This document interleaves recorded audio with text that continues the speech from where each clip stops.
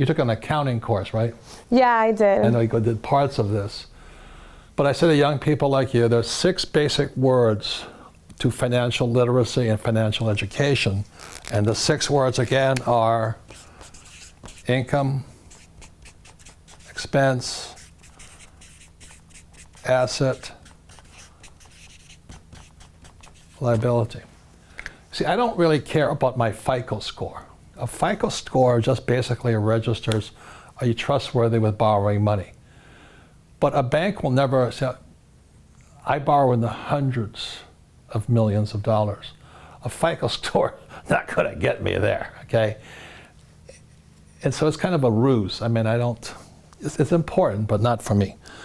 So these are the 4 words, income, expense, asset, liability, and the last 2 words are the words cash flow. And that's why the game is called cash flow. And the secret to being rich is not a college education, but can you control cash flow? And this is what cash flowing looks like. So this here, I need this, income, expense, asset, liability.